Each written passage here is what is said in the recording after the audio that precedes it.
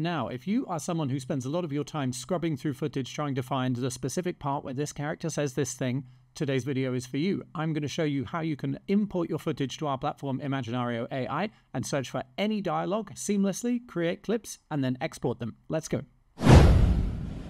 So our adventure begins, as always, in your Imaginario AI dashboard. Now, quick reminder, if you want the speech within your videos to be indexed, you have to make sure this is clicked when you import the video. Otherwise, the speech will not be indexed, and therefore it will not be searchable.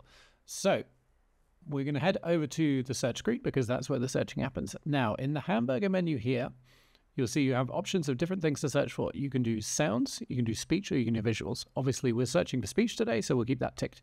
You can also adjust how many recommendations you would like, how many search results, and the length of the clip that you would like to receive. So those settings look good to me. So let's go ahead and search for some dialogue. Maybe let's search for artificial intelligence. Let's keep it a little bit meta, and let's see what dialogue our system is able to find. So here you can see the results beginning to populate, and we can check out some of these results to see what dialogue the system has returned.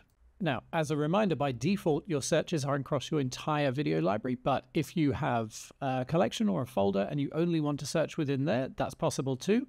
But for the purposes of the demo, we're searching everything. So let's check this clip out.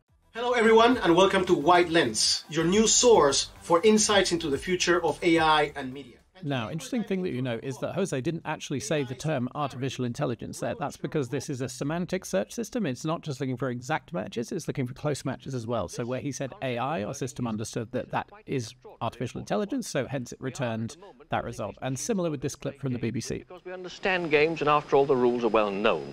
But it's only So another great use case for our dialogue search is if you want to find clips on a specific topic and then you want to repurpose them for social media. So let's just adjust the clip settings here to make them a little more social media friendly.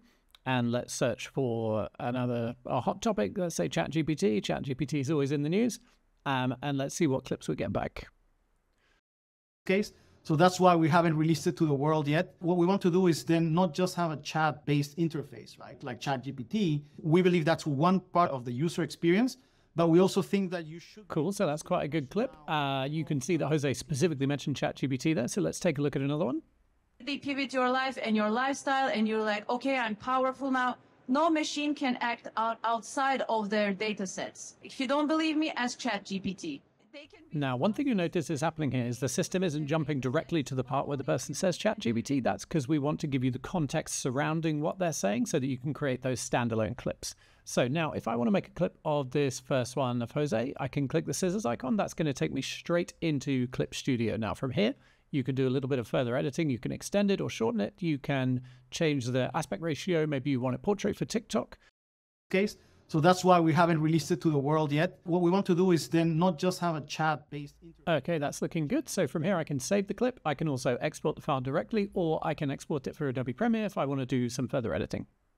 Now, next we're going to head to our Discovery tab. So this is where you want dialogue, but you're not entirely sure exactly what was said, but maybe you want to look at certain themes or topics. So this tab is going to help you discover those, hence the name. So we're going to choose a couple of videos here, and then I'm going to head over to the Topics tab. And what this is going to do is it's going to analyze the dialogue within those videos, and it's going to give you the topics that are contained within them. Now, this is super useful for thematic content. Say, for example, you wanted to identify a whole bunch of clips that you could put on your Instagram for Mother's Day. You can come here and you can discover all of the clips on that topic, and it's going to arrange them for you in an interface exactly like this.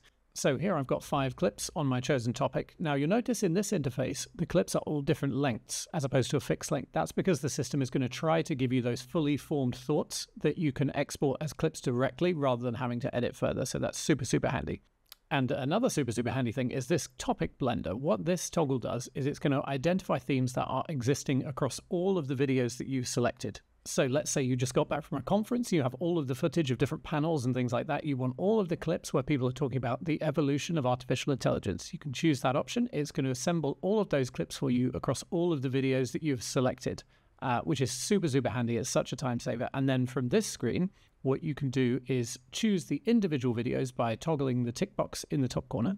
You can then add them to a collection within Imaginario.